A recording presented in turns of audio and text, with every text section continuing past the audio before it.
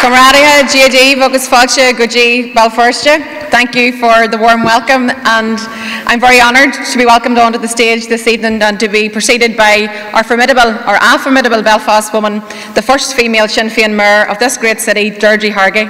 Dergy will be an absolute champion for the city in her year ahead, and we want to wish her well.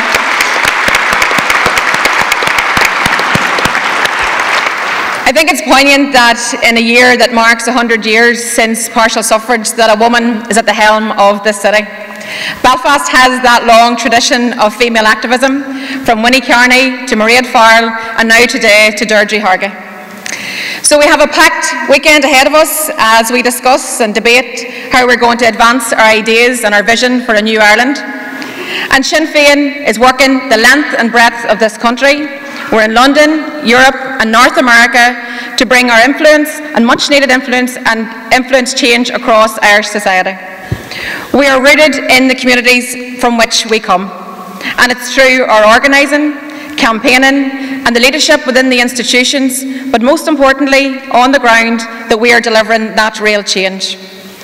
I want to take this opportunity to thank all of our activists, all of our public representatives, your families for your passion, your hard work and your dedication to this party, to those who we represent and the new Ireland that we're helping to build. We are a party on the move.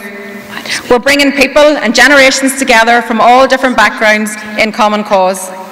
We're fortunate to have a wealth of experience from representatives and activists who over many years have helped build the party to where we are today. So a huge welcome to all of you this evening.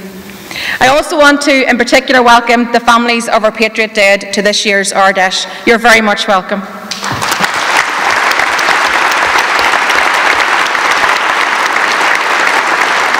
There's a place for everyone in the Sinn Féin movement.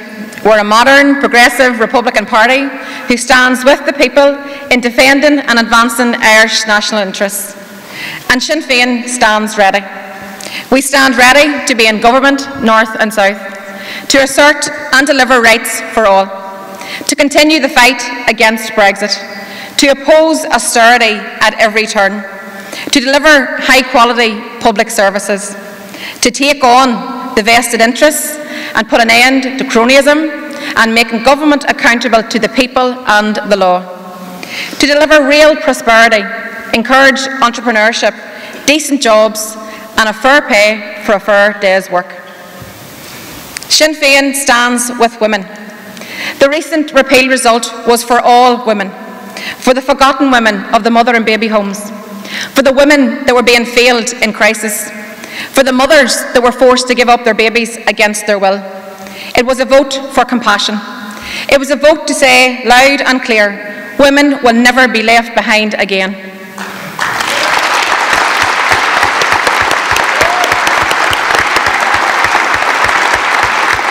Women's position has improved in Irish society. Glass ceilings have been smashed and shattered, but there is still plenty to do. We need to now close the gender pay gap. We need to bring forward new laws that provide access to healthcare north and south. They need to live free from violence. We need to provide affordable childcare, end economic inequality, and bring more women into public life and politics. Aharja, and surely you agree, it's time for a woman Taoiseach to lead the next government, and surely that woman is Mary Lou McDonald.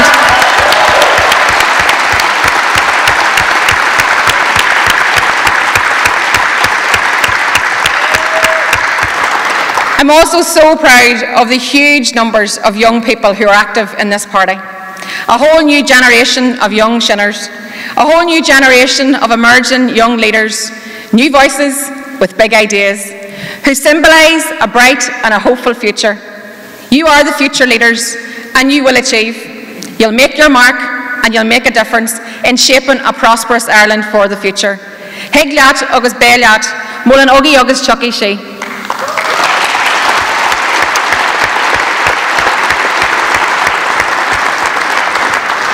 You join this movement at a truly defining period in Irish history, not least in the context of Brexit.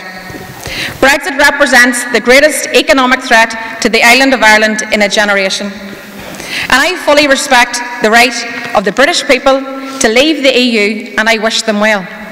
However, I am absolutely opposed to the British government dragging us out of the EU against our will.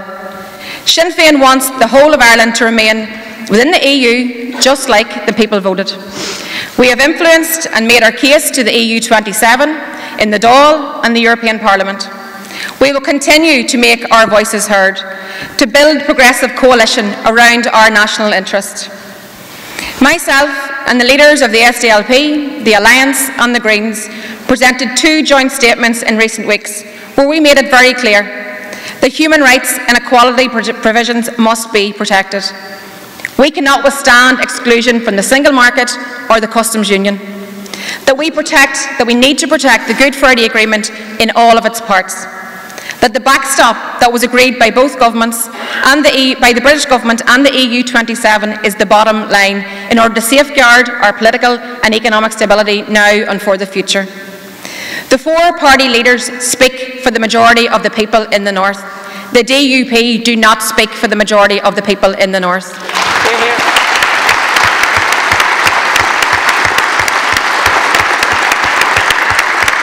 They are putting their self-serving pact with the Tory party at Westminster before the people's interests here. They are living in a fool's paradise. They're blindly propping up Theresa May, who is preoccupied with negotiating with her own cabinet rather than with the EU. Britain is divided. Ireland is united. We will not be collateral damage as a result of the reckless Tory DUP Brexit agenda. There will be no border in Ireland, Sinead.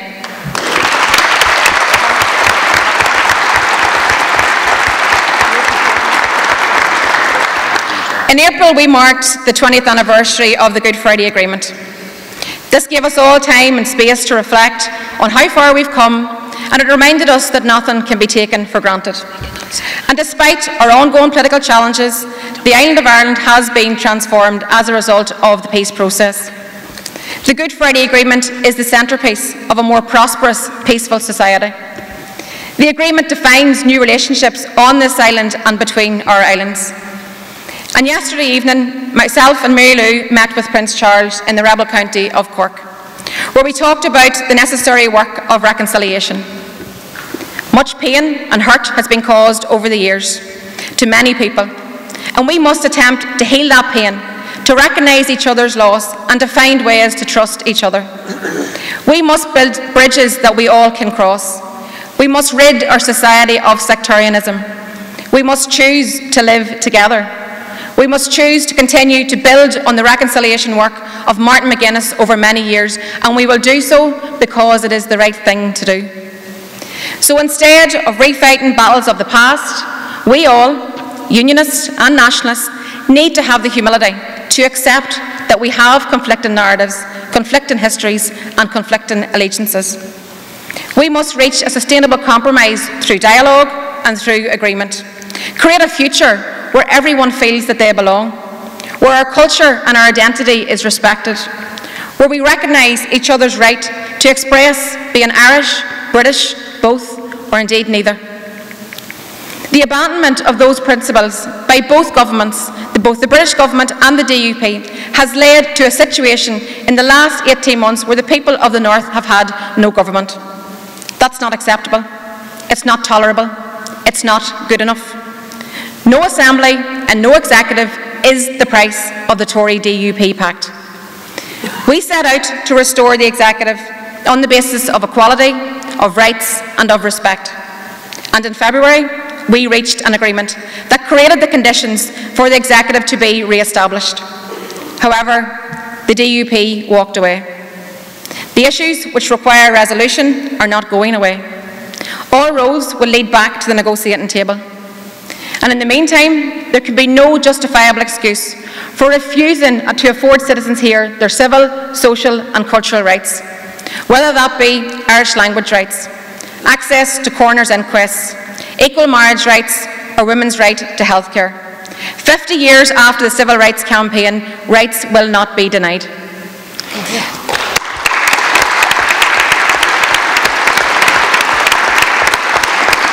There is a clear requirement under the Good Friday Agreement on the part of both governments to ensure equivalent standards of protection of rights which exist in all other parts of these islands, and they must be delivered here too. Over recent months, I have met with all sections of society, of business community, trade unions, including the CBI, Chamber of Commerce, local industry leaders and Intertrade Ireland. They all want the local institutions to deliver economic progress, and so do I. For a successful competitive economy, we need a skilled workforce and we need a new economic strategy. But we also need political certainty and stability. None of this can be delivered if the institutions do not command the confidence of the people. It's not an either-or situation. We need both. And so the message from this Ard Fheis to both governments is loud and clear. You must convene the British-Irish Intergovernmental Conference without delay and determine how you, as joint stewards of the peace process, will remove the obstacles to power sharing. Mary Lou and I will be in London on Wednesday, and this is the message which we will be delivering directly to Theresa May. The Good Friday Agreement provides a peaceful and democratic pathway to Irish unity. The issue of Irish unity has taken on a whole new dynamic because of Brexit. Demographics are changing, and so too is the political landscape. This cannot be ignored. I think Peter Robinson's recent remarks at Queen's University acknowledge this. The Good Friday Agreement gives the people the opportunity and choice to decide our future together, how we live together, how we work together, and how we share this island together. The political momentum on change is moving in this direction. Sinn Féin wants a new Ireland, a fairer Ireland, a united Ireland, but we don't own the debate. I have absolutely no doubt that many people from a unionist community who do look at Brexit with the same fear, the same trepidation as nationalists and Republicans. A unity referendum is coming, and we need to be prepared for it. There is no contradiction in declaring and delivering on our commitment to power sharing with unionism and a functioning assembly, whilst also alongside initiating a mature, inclusive debate about new political arrangements which serve all of us who share this island better. Similarly, there is no contradiction whatsoever in unionism working the existing constitutional arrangements while taking its rightful place in the conversation about what a new Ireland would look like. This is a defining period in our history. The opportunities for real change are within our grasp. It is time to hear all the voices within this debate. We must continue our journey of dialogue, of listening, of sharing ideas, because in the new Ireland, there can only be a victory for us all. It's our task to persuade people why it's in their economic, cultural and political interests to share power, not only at Stormont, but on an all-island basis together. To assure people that all identities will be protected, that there will be guaranteed rights and entitlements for all in the new Ireland. As Republicans, we are about transforming and uniting our country for everyone, not ourselves alone. So let's push ourselves, challenge ourselves, be confident in ourselves. Let's lead the change. Let's bring people with us. Let's shape the future together. As Margaret Mead said, never doubt that a small group of thoughtful, committed citizens can change the world. Indeed, it is the only thing that ever has. Comrades, we are that group of people. Míle buchas agus gur míle maithagah galore. Have a great Ard Fheis.